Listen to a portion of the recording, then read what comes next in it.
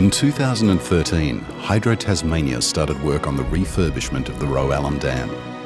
Stage 1 was to reinforce the spillway walls, a major engineering feat in its own right. Stage 2, however, will take it even further. Brian Dawes is the project manager and Chris Topham, the dam safety manager. Together with a massive team of experts, they are about to undertake something that Hydro Tasmania has never done before.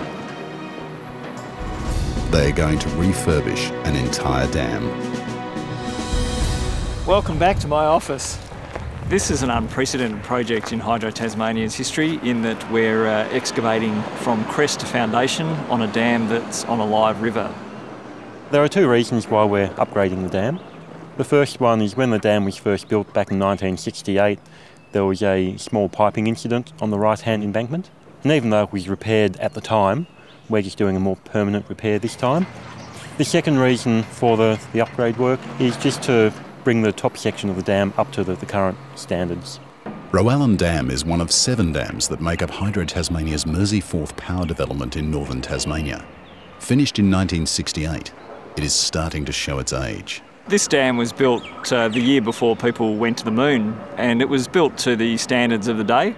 It's performed very well, however, engineering standards have changed and design criteria have moved on. There's been a lot to get the design right for the upgrade of the work. The dam itself is rather complicated. There's a lot of different materials that we used in the dam. It's a brave project to undertake. You never quite know what you're going to find when you get down to the foundation of a 50-year-old dam. Half our battle at the start of a project like this is actually understand what it is we've got. Is it like the design drawings that we've got, or did they actually construct it a bit differently back in the day? Each of our dams are completely individual. They're made from the materials that the constructors could find local to the site. So we needed to make sure we understood the materials properly and that we knew exactly what was compatible and what wasn't compatible. The original core material they used in Rowallan Dam was actually a highly erodible material that you may not use if you had a choice of materials today.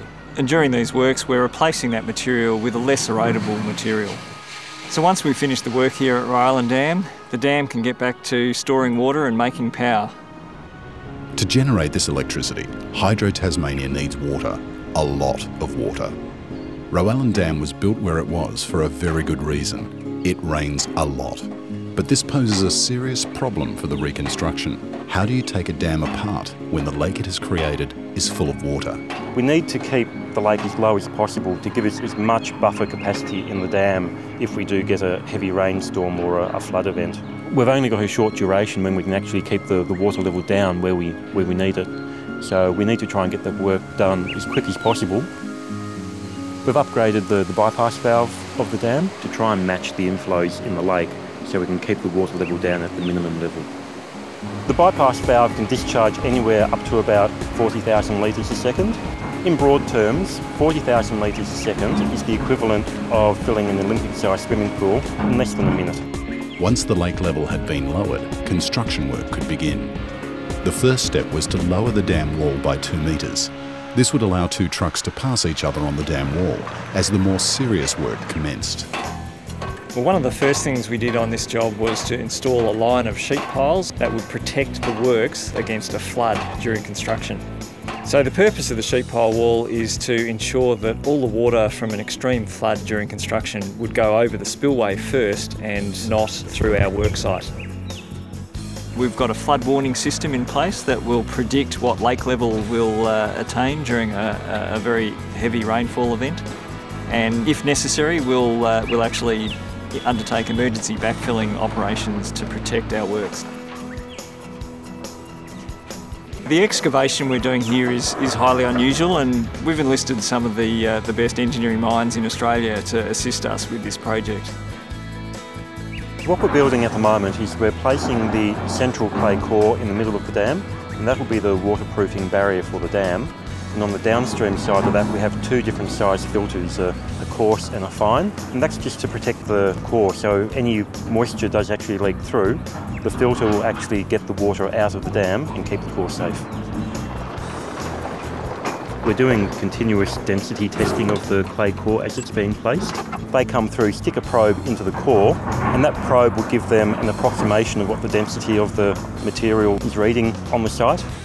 They then take a sample of that material back to the lab and do further testing just to confirm that the densities are what we think they are. Time is of the essence with this project. Summer is almost over, and that means heavy rain isn't far away. To get the work done in time, construction goes to a 24-hour work cycle. The 24-hour shift is happening where we're excavating the dam right the way down to bedrock. Because that's the critical phase of the project, we need to get that done as quick as possible.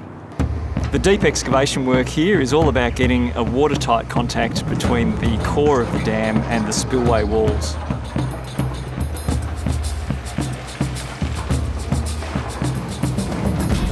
There's a lot of job satisfaction in coming to site, rebuilding the dam and leaving it in a far better condition than we found it. Even though the dam won't look any different to actually look at, we'll know that we'll walk away with a dam that can actually withstand a larger flood event in the future. And it also gives us a higher level of security that the dam's safe for future generations. Well, we're designing this refurbishment for Rowallan Dam to last 100 to 150 years, so we don't intend to come back anytime soon.